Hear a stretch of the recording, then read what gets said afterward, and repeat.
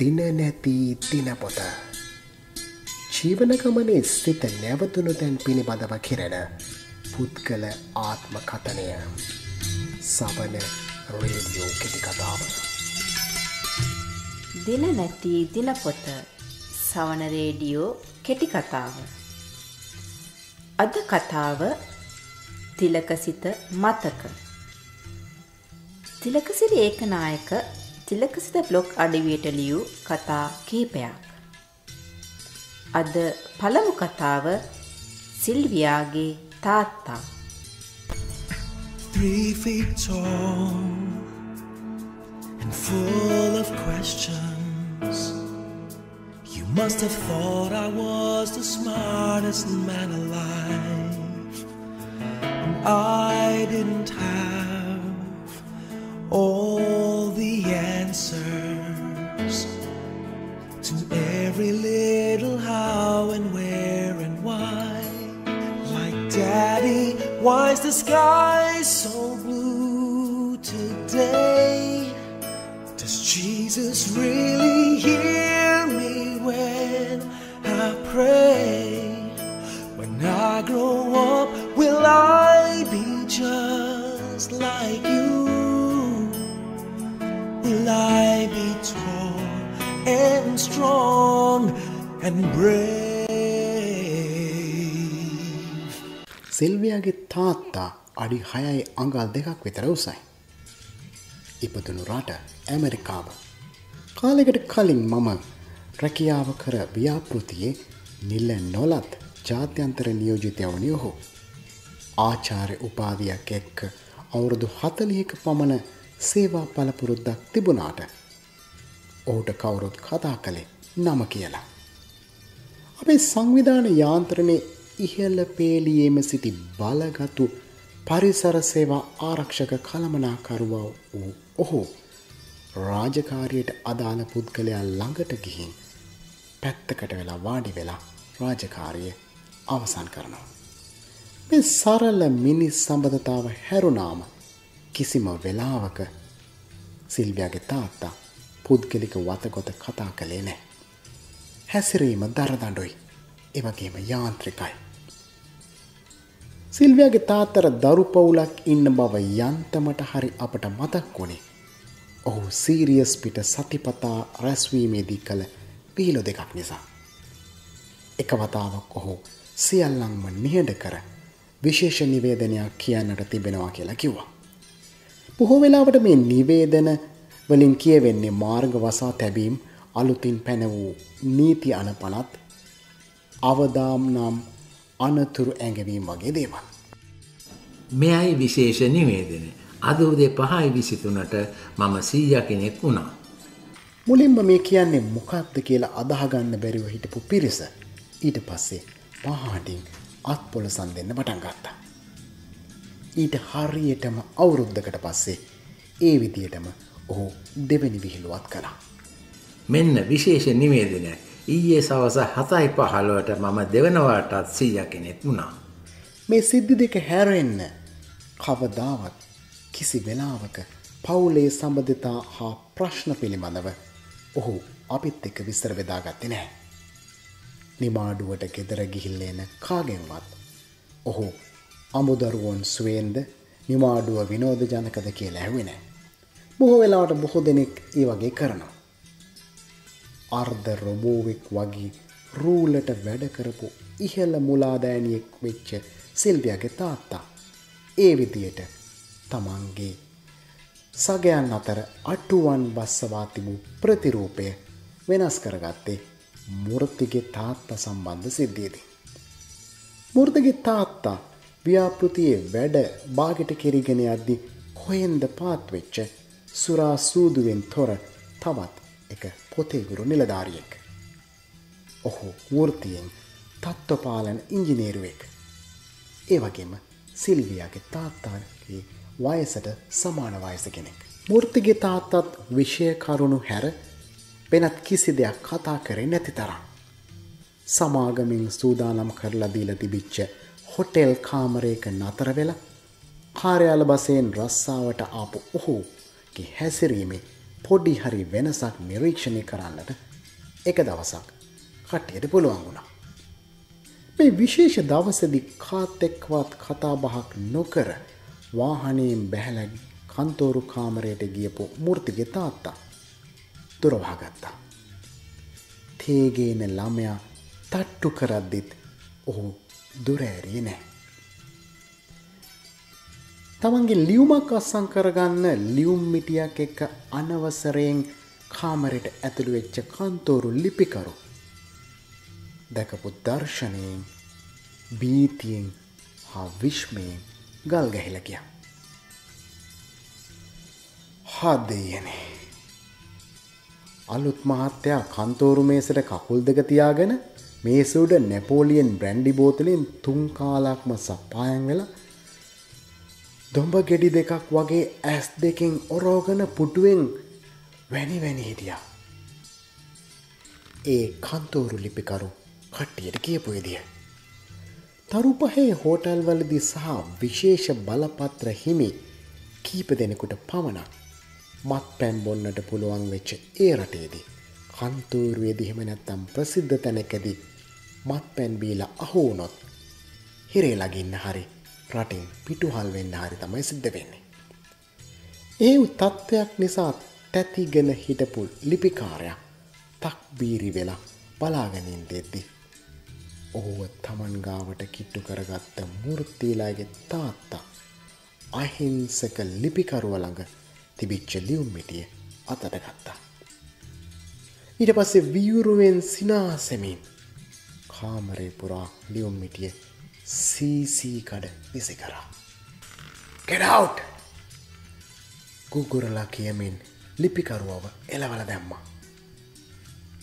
වැනි ආපහු ඇවිල්ලා කාමරේ දොර වහගත්තා. මේ විහිසුණු ආරංචිය ඇසුරු සැනින් කන්තෝරුව පුරා පැතිරුණා. ඔහුට කතා කරන්නට ගියපු හැමෝම එලවගත්තා. ඒ අතරේ කවුද හීන් සැරේ ගිහිල්ලා ඔහුගේ මේසේ උඩ තිබිච්ච බෝතලේ උස්සගෙන කුණු බඳුනට දමා තිබුණේ ඉහළ නිලධාරියෙකුට අහුවෙන්නට කලින්. සිල්වියාගේ තාත්තා මේ සිද්ධියට මුල් වෙන්නේ මේ අවස්ථාවේදී. මූර්තිලාගේ තාත්තට දැන් නම් වැඩ වරදින බව පැහැදිලි. එක්ක රස්සාවෙන් එලව දාන්න වෙනවා. එහෙම නැත්තම් රටෙන් පිටුවහල් වෙන්න වෙනවා. ඒ වෙලාවේදී සිල්වියාගේ තාත්තා බේබත් දෙක් වත්තම් කරගෙන තමන්ගේ රථයට නග්වගෙන මූර්තිලාගේ තාත්තව හෝටල් කාමරයට ඇරලා බලලා මොකුත් වෙච්ච නැති ගානට ආපහු ආවා. නිමාඩුවකින් පස්සේ මූර්තිලාගේ තාත්තා ආපහු වැඩට ආවා. මූර්තිලේ තාත්තට රාජකාරීමේ එහෙම නැත්නම් නීත්‍යානුකූල ගැටලුවක් ඇති නොවන විදිහට ප්‍රශ්නය විසඳලා දාලා තිබුණේ ප්‍රශ්න දෙකකට පිළිතුරු ලබා නොදෙමින්. කන්තෝරුවේ කට්ටියට තිබිච්ච ප්‍රශ්න දෙක ඇයි එදා මූර්තිලගේ තාත්තා කන්තෝරුවේදී බිව්වේ? දෙවැනි ප්‍රශ්නය රූලට වැඩ කරන සිල්වියාගේ තාත්තා ඒ ප්‍රශ්නය ලිස්සලෑරියේ ඇයි? කණින් කොණින් ආරංචි වුණේ මූර්තිලාගේ තාත්තා ඒ විදිහට බීමත්ව හැසිරුණේ තමන්ගේ එකම පුත්‍රයා පිළිකා රෝගයකින් පෙළෙනවා කියලා දැනගත්ත දවස කියලා. ඒත් එක්කම දැනගන්න ලැබිච්ච අනිත් කාරණය තමයි සිල්වියාගේ තාත්තත් ඒ සිද්ධිය ඇහුවට පස්සේ පපුව හෝස් කාලා උණු වෙලා ගියා කියලා. ඊට ටික කාලයකට පස්සේ සිල්වියාගේ තාත්තා විශ්‍රාම යන දවස එළඹුණා. ඔහුගේ සමු ගැනීම වෙනුවෙන් පැවති දිවා භෝජන සංග්‍රහයේ අවසානයේදී ඔහුට කතාවක් කරන්න කියලා ආරාධනයක් ලැබුණා. අරාබි ඉන්දියානු කෑම වට්ටෝරු මිශ්‍ර සාරවත් ආහාර වේලකින් සන්තර්පණය වෙලා හිටපු අපේ ඇත්තන්ගේ කෝෂාකාරී කතාබහ හා විහිළුතාලු මැද්දෙන් කතාවක් කරන්නට ඉදිරියට ආපු ඔහු සාක්කුවට අත දාලා 3-4ට නැවූ කොලයක් එළියට ගත්තා. වටපිට බලලා අපේ ලිය කියවිලි පාලකවරියට අතින් සංකරපු ඔහු ඒ කොලේ තියෙන දේ කියවන්නේ අභිනයෙන් දන්වල හිටියා. ඊට පස්සේ රැස්වීම් කාමරයෙන් පිට වෙලා ගියා. ඈ කියෙව්වේ මෙන්න මේ වගේ දෙයක්. මගේ ආදර තාත්තේ. තාත්තා පණ වගේ ආදරය කරපු රස්සාවට සමුදීලා එන දවසේදී අපේ පවුලේ ලෙන්ගතුකම ඔයාගේ කන්තෝරුවේ සියලු දෙනාටම දන්වා සිටින්න. පහුගිය කාලෙම තාත්තා ආදරෙන් රැක බලාගත්තාට අපි ඔවුන්ට ගොඩක් ස්තුතිවන්ත වෙනවා කියන්න. අවුරුදු 40ක් කරපු රස්සාවෙන් සමුගන්න එක ඔයාට කොයිතරම් අමාරු තීරණයක්ද කියලා අපි දන්නවා. තාත්තා ගෙදර පවුලේ අපිටත් වඩා රස්සාවට ආදරය කළා කියලා අපි නෝකඩු කිව්වා තමයි. තාත්තා අපේ ගෙදර ඉඳන්ම රස්සාවට ගිය කාලේ තමයි මගේ ජීවිතේ සුන්දරම කාලේ. ඔයා මුලින්ම දුර රටක රස්සාවට යනකොට මට අවුරුදු 10යි. එදා ඉඳන් පහුගිය අවුරුදු 20ෙම අපි වරින් වර එකට හිටියා. ඈත් වුණා. ඒත් ගෙදර හිටියත් නැතත් අපේ ගෙදර හැමදාම මුල් තැන ලැබුණේ තාත්තට. මම කසාද බැඳලා මේ ගෙදරම පදිංචි වුණේ තාත්තයි මමයි දෙන්නම නැති පාළුව අම්මට දරා ගන්න අමාරු නිසා. මගේ මහත්තයා ටොම් හා දරුවන් දෙන්නාත් තාත්තට කොච්චර ආදරය කරනවද කියලා ඔයා අපිත් එක්ක ටික කාලයක් ඉන්නකොට තේරෙවි. ඔයා හිත දරදඬු මිනිහෙක් කියලා ඔයාගේ කන්තෝරු යාළුවෝ ඔක්කොම කියනවා ඇති. ඒගොල්ලන්ට කියන්න මූර්තිගේ තාත්තගේ කතාව. පෙන්ෂන් අරන් ගිය තාත්තගේ යාළුවා අශෝක් ගැන පවුලේ කවුරුත් කතා කරන්නේ ගණන් ගන්නේ නැහැ කියලා තාත්තට දුක් ගැනවිලි ලියලා එව්වා නේද? එයාව ආපහු ගෙන්නාගෙන තව ටික කාලයක් රස්සාව කරන්න හදලා දුන්නේ තාත්තා නේද? තාත්තටත් එහෙම වෙයි කියලා නිකමට වගේ දුක හිතුණද?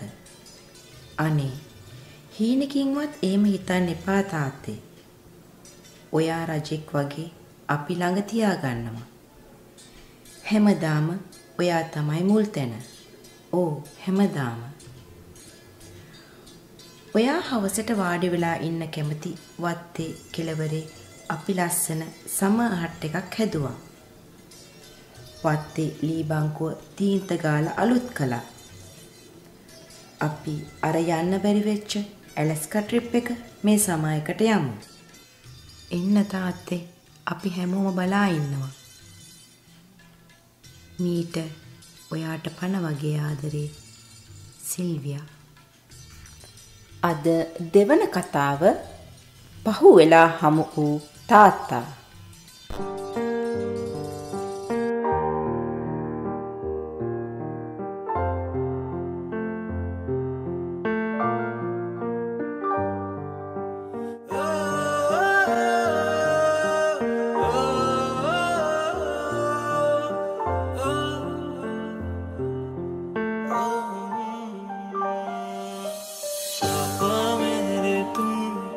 बड़े प्यारे हो सारे जग से तुमने डाले हो पापा मेरे तुम बड़े प्यारे हो सारे जग से तुमने डाले हो चलना है तुमने सिखाया मैं जब गिरा तब उठाया हर दुख को अपने छुपाया तुम रोए पर कुछ ना बताया. ඉන්දියාව කියලා කියන්නේ කියවලා ඉවර කරන්න බැරි මහා නවකතාවක් කියලා මට හිතෙනවා. මහා සාගරය වගේ සංකීර්ණ චරිත. පලාකුළු වගේ සැහැල්ලු චරිත. මහා අපුල චරිත. ඒ විතරක් නෙවෙයි ඔය ඔක්කොම ගති ලක්ෂණ එකට තියෙන චරිත මහා ගොඩක් හමු වෙන අපූරු පොතක්.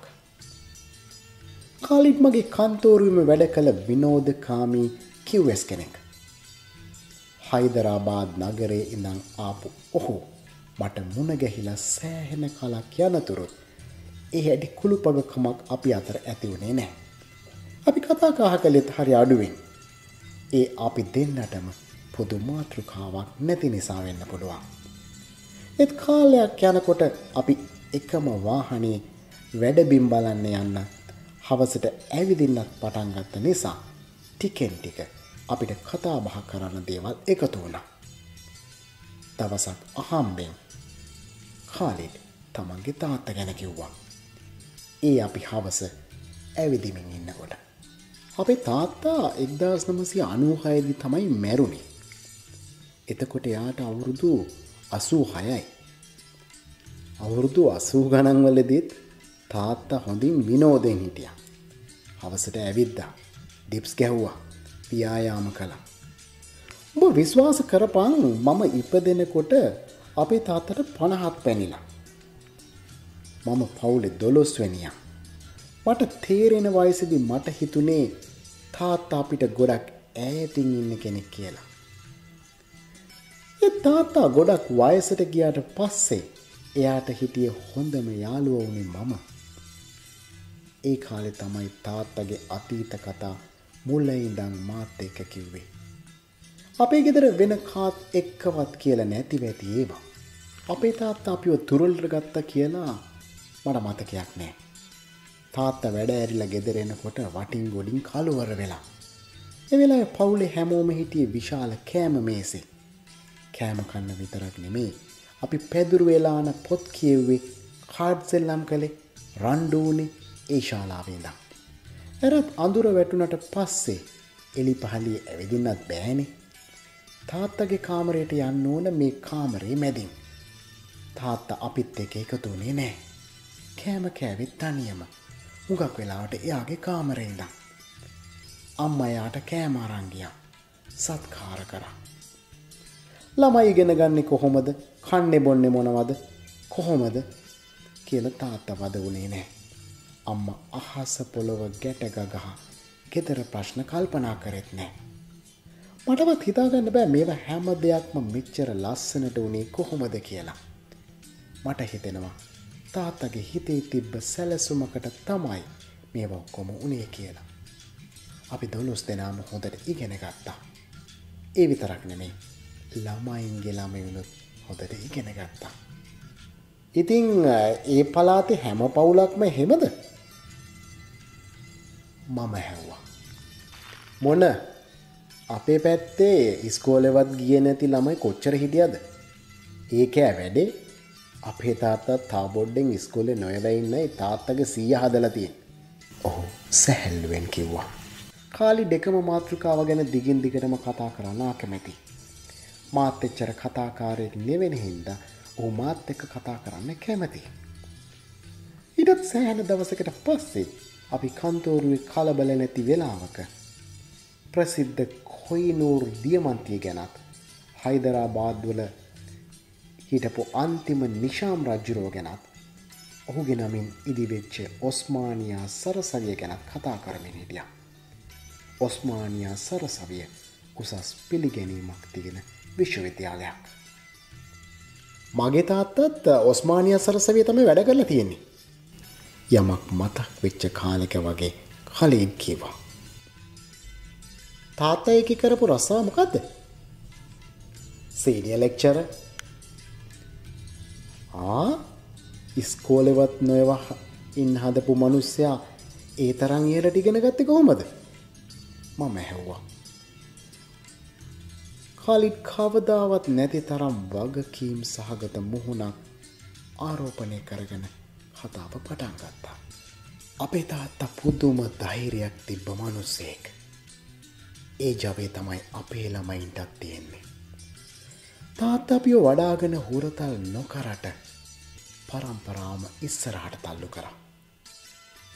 තාත්තගේ පවුලේ කිසිම නෑදෑයෙක් අපි කවුරුවත් දැකලා නෑ. එයාට සහෝදර සහෝදරියෝ නෑ. තාත්තට අවුරුදු 5 වෙද්දී අපේ සීයා, ඒ කියන්නේ තාත්තගේ තාත්තා මලා, අවුරුදු 6 වෙනකොට තාත්තගේ අම්මත් මලා.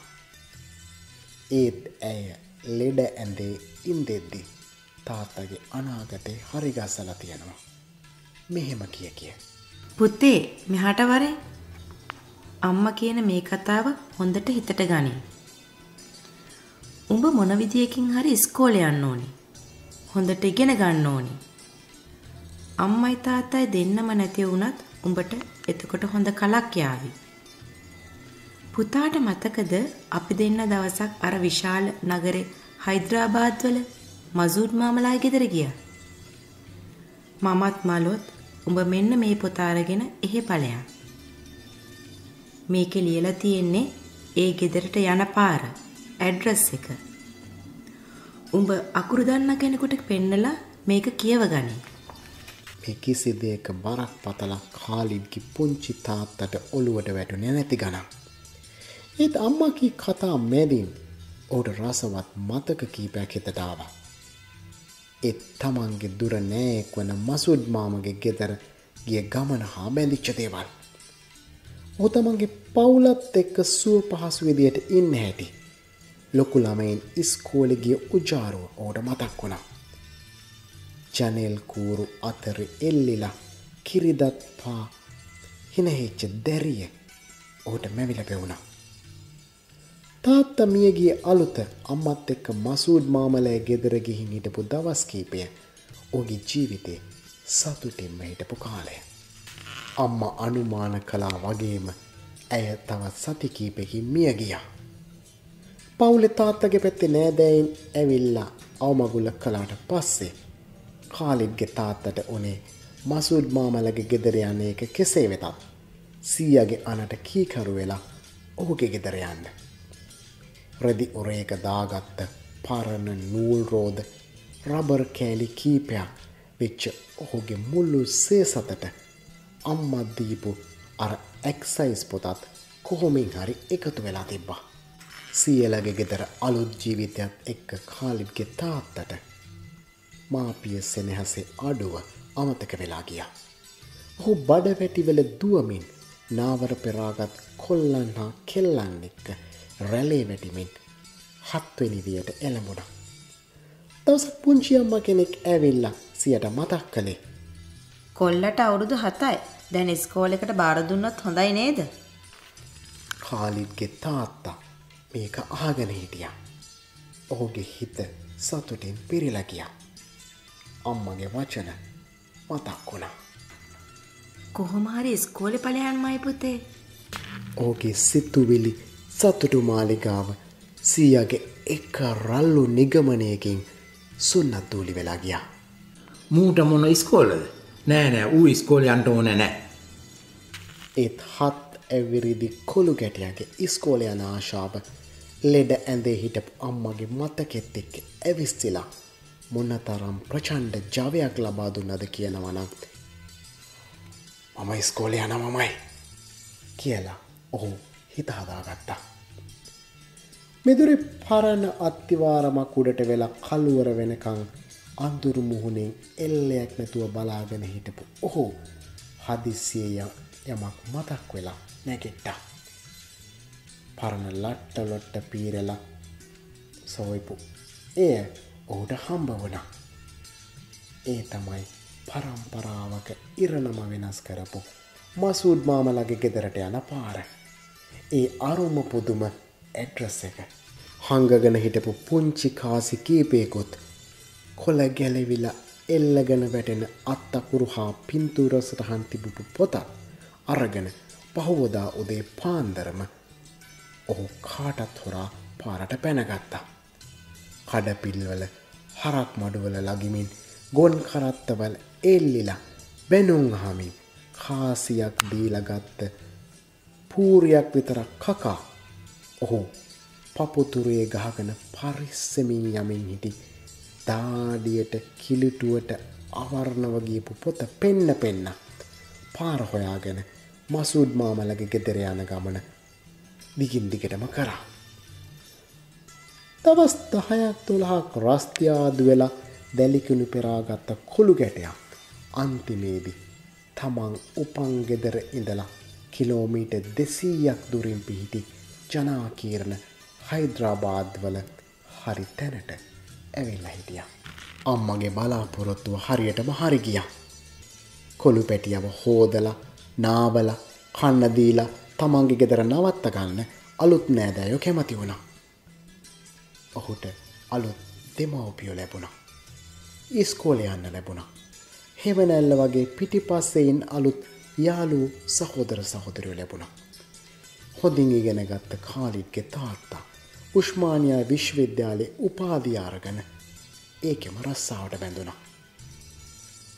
ඔහුගේ අතගත්ත මනාලිය උනේ පුංචි කාලේ අර ජනෙල් කම්බිකූරු අතරින් එබිකම් කළ දැරිය. එහෙම නැත්නම් මසූඩ් මාමගේ දියණිය. ඈ තමයි අපේ කාලිත්ගේ අම්මා.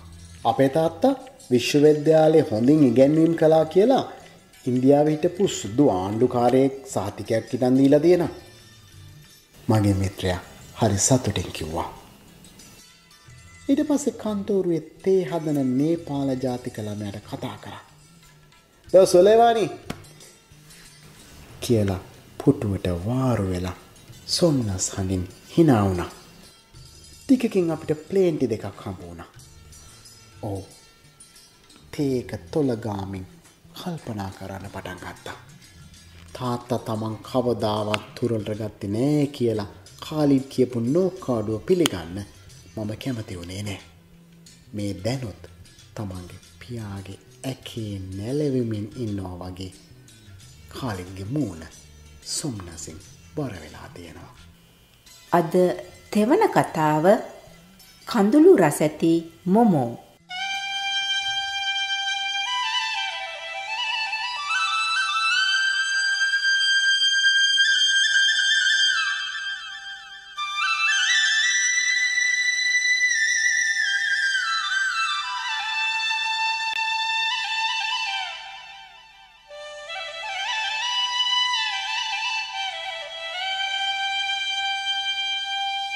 මම මුලින්ම හඳුනගත්ත නේපාල් ජාතිකයා අර්ජුන් වෙන්න ඇති. ඒ වසර කීපයකට කලින් මා මුලින්ම මේ රටට ආපු වෙලාවේදී ඉස්සෙල්ලම දවසේ මාව වැඩබිම් කන්තරුවේ හැමෝටම අඳුනලා දුයිපු අපේ ලොක්කා මට අර්ජුන්ව හඳුන්වලා දුන්නේ මේ විදිහට. ඕනම වෙලාවක තේ එකක් කෝපි එකක් බොන්න හිතුනොත් අර්ජුනට කතා කරන්න. මම කන්තෝරුවේ නුපුරුදු පුටුවේ වාඩි වෙලා ටික වෙලාවක් ගත වෙනකොට තේ එකක් බොන්න හිතුණා. අල්ලපු ගොඩනැගිල්ල තියෙනවා කියපු කුස්සියේ ඉන්ටර්කොම් නම්බරය හොයාගෙන බොත්තම ඔබපු මම අර්ජුනට ඇමතුවා. "මට තේ එකක් බොන්න ඕන." කවුද කතා කරන්නේ? "මම අලුතින් ආපු තිලක්" මම කිව්වා. පැය භාගකින් තේ එක ලැබිච්ච නැති හින්දා මම ආපහු අර්ජුනට කතා කරා. "මම අර අලුතින් ආපු තිලක් උදේ කතා කරේ." හරි මහත්තයා, මේ දැන් ගේනවා. තව විනාඩි 20කින් විතර මට නැවතත් කුස්සියට කතා කරන්න වුණා. "කෝ අර්ජුන්, මම දෙපාරක්ම තේ එකක් ඉල්ලුවා තාම නෑනේ." දැන් මම ගෙනාවානේ සර්. හරි, මම ආයෙත් ගෙන්න. මම සෑහෙන වෙලාවක් බලාගෙන හිටියා. මේ වැඩේ හරියන්නේ නැහැ. මම යන්න ඕන කුස්සියට. හිතාගෙන මම කුස්සියට ගියා. කුස්සියට යනකොට නේපාල මල් පත්තරයක් කියවගෙන මේසෙට හේතු වෙලා හිටපු අර්ජුන් නැගිට්ටා. "කෝ අර්ජුන්, මම ඉල්ලපු තේ එක?" අර්ජුන් ඔළුවට අත ගහගත්තා. අයියෝ, ඔය මහත්තයාද තේ ඉල්ලුවේ? අද අලුතෙන් ආපු තවත් මහත්තයෙක් ඉන්නවානේ. එයාට දැන් 3 පාරක්ම තේ ගෙනිච්චා. 3 වෙනි පාර බැනුම අහගෙනයි තේ එක ආපහු ගෙනාවේ. ඔය විදියට හිතවත් වෙච්ච අර්ජුන් හරිම හිත හොඳ අහිංසකයෙක් බව මට ටික දවසකම තේරුම් ගියා. සන්තෝෂම් මුදල් කිසිවක් ඉල්ලපු නැති ඔහු ඉඳ හිට ඉල්ලලා හිටියේ නගරයට සතිපතා ගුවනින් එන නේපාල යෝන් පත්තරයක් ගෙනල්ලා දෙන්න කියලා. අපේ වැඩබිම තිබුණේ තරමක් නගරයෙන් බැහැරව හින්දා අර්ජුන්ලාට නගරයට යන්න ලැබුණේ කලාතුරකින්. ඒ වැඩබිමේ හිටපු නේපාල ජාතික ලිපිකාරිනිය ගෞරි පිළිබඳවත් මතකයේ හිටින කතන්දරයක් තියෙනවා. ජපන් බෝනික්කම් වගේ ඇඟපසින් ඇඳුමින් සරසිච්ච පිලිපින ලියන්න අතරේ කෘෂ වෙලා ගියපු සිරුරින් යුක්ත ගෞරි මුළු ගැන්විලා හිටියා. එක වතාවක් මම නිමාඩු ගිහිල්ලා එනකොට අපේ පරණ වැඩබිම් කන්තෝරුවේ කොටසක් කඩලා දාලා තිබුණේ අලුතින් ඉදිවෙන සුව පහසු කන්තෝරුවට ඉඩ පහසුකම් දෙමින්. කලින් තිබිච්ච කන්තෝරුවේ පුටු මේස ඉවත් කරලා තිබුණා. අලුත් ගොඩනැගිල්ලේ පැකින් කඩපු නැති අලුත්ම පුටු මේස ලොරි වලින් බාමින් තිබුණා. මට ඉඳගන්න ඉතුරු වෙලා තිබුණේ පුංචි ස්ටූල් එකක්. ළඟපාත මේසක වැඩ කළපු නේපාල ලිපිකාරිනිය ඇය වගේ දෙගුණයක් උස විදායක පුටුවක වාඩි වෙලා හිටියා. මම ලංකාවේ කලින් හිටපු කන්තෝරුවේ අලුතින් පුටු ගන්නකොට උස් පහත් ભેදයකින් තොරව හැමෝටම හොඳ තත්ත්වයේ එකම වර්ගයේ පුටු ගත්ත මට මතකයි. ඒත් මෙතනදී නම් මට මදි පුංචිකමක් වුණා කියලා මට හිතුණා. එතන ඉඳන් මම ලිපිකාරිනිය දෙස බැලුවේ තරමක් නොමනාපයෙන්. ඒ අස්සෙම ඇය මගේ දිහා බලලා මෙහෙම කිව්වා. මහත්තයා, ඔය පුටුවේ ඉන්න අමාරුයි නේද? අපි අලුත් කන්තෝරුවට තව දවස් 2-3කින් මාරු වෙනවා. එතන ඔබට ඊටාම සුවපහසු මේසකුයි පුටුවකුයි ලෑස්ති කරලා තියෙනවා. මම කිසි දෙයක් කිව්වේ නෑ. ඒත් මට මෙහෙම හිතුණා. මට අමාරුයි කියලා හිතෙනවා නම් මොන හේකටද මට මේ පොඩි පුටුවක් තිබ්බේ? මම ඇගේ දිහා නුරුස්නා බැලුමක් හැවුවා.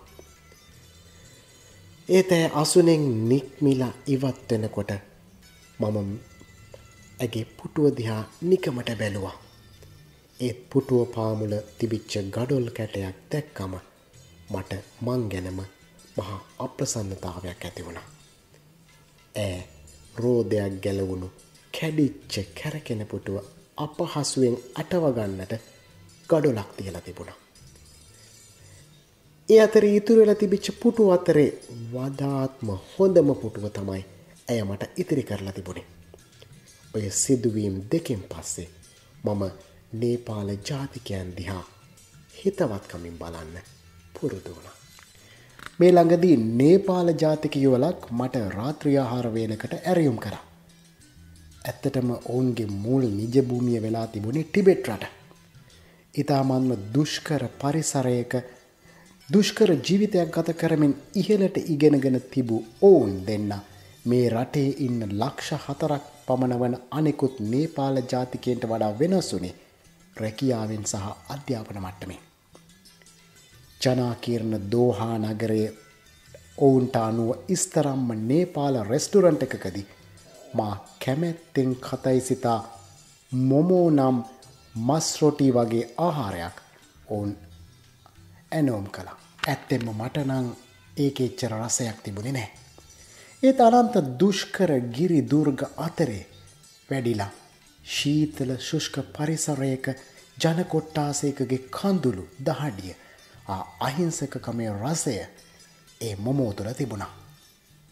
මොමෝ ගෙඩියක හැඩයත් හරියට කඳුළු පින්දුමක් වගේ. එනිසා මම සතුටු මූණක් පෙන්වලා සුප් කෝප්පේ සමග මොමෝ 4ක් ගිල දැම්මා. මේ රටේ දෙවෙනි විශාල ජනගහනය වුණත් නේපාල ජාතිකයන් පොදුවේ ගත්තම දුප්පත් අහිංසකයි. ඔවුන්ට කියා හොඳ තත්ත්වයේ ආපන ශාලාවක්වත් නැහැ. ලක්ෂ 22ක් පමණ වූ කටාර් ජනගහනයෙන් ලක්ෂ 4කට වැඩි නේපාල ජාතිකයන් පිරිසක් ඉන්නවා කියන එක හිතන්නත් අමාරුයි. ඒ ඔවුන් සමාජයේ කැපී පෙනෙන මට්ටමේ මිනිස්සු නොවීම නිසා. කරණවෑමියන්, වේටර්වරුන්, ගෘහසේවිකාවන් සහ කම්කරුවන් විදියට එදාමත්ම දුක්කර ජීවිතයක් ගත කරන ඔවුන් පෝෂ්‍යගුණයෙන් හීන ඉතා සැහැල්ලු ආහාරයකින් මිල අඩු ඇඳුමකින් සැනසෙලා හම්බ කරන හැම දෙයක්ම නේපාලයට මනි ඕඩර් මගින් යවනවා. මැද පෙරදිග ජීවත් වෙන නේපාල ජාතිකයන් යවන මුදල සමහර විට ඒ රටේ ප්‍රධාන ආදායම වෙන්නත් පුළුවන්. ගිය සතියේ ඇතිවෙච්ච භූමිකම්පාව මගේ හදවතේ තාමත් ප්‍රතිකම්පනයම් කරනවා. ඒ සොබාදහමත් අන්තිමේදී හිරියරගන්නේ මේ වගේ හද්දා අහිංසකයන්ගේ කඳුලෙලින්ද කියලා අහන ගමන්. දින නැති දිනපොත සවන රේඩියෝ කෙටි කතාව. අද කතා සිල්වියාගේ තාත්තා, පහුවෙලා හමු වූ තාත්තා සහ කඳුළු රසැති මොමෝ. උපුටා ගත්තේ තිලකසිරි ඒකනායකගේ තිලකසිත බ්ලොග් අඩවියෙන්. තවත් රසබර කතා කියවන්න තිලකසිත බ්ලොග් අඩවියට පිවිසෙන්න.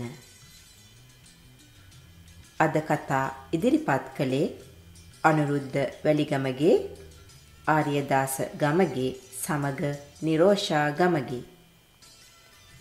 නිෂ්පාදනය වසන්ත ලංකාතිලක. දින නැති දිනපොත. ජීවන ගමනේ සිත නැවතුණු තැන් පිළිබඳව කෙරෙන පුද්ගල ආත්ම කතනය. සවන රේඩියෝ කෙටි කතාව. මේ කතා අහන ඔබටත් සවන දින නැති දිනපොතට කතා ලියන්න පුළුවන්.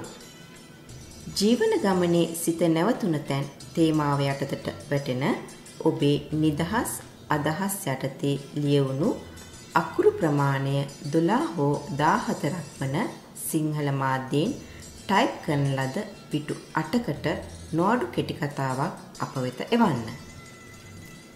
සිංහල මාධ්‍යයෙන් ටයිප් කිරීම සඳහා Google ආදාන මෙවලම භාවිතා කරන්නත් පුළුවන්. ඔබේ කතාව sawana.dinanathidinapotha@gmail.com විද්‍යුත් ලිපිනයට එවන්න. නැවතත් sawana.dinanathidinapotha@gmail.com. ප්‍රචාරයට සුදුසු තත්වයේ කතා සංස්කරණයෙන් පසු ඔබටත් අහන්න පුළුවන්. දින නැති දිනපොත. කැනඩාවේ සවන අන්තර්ජාල රේඩියෝවේ වැඩක්.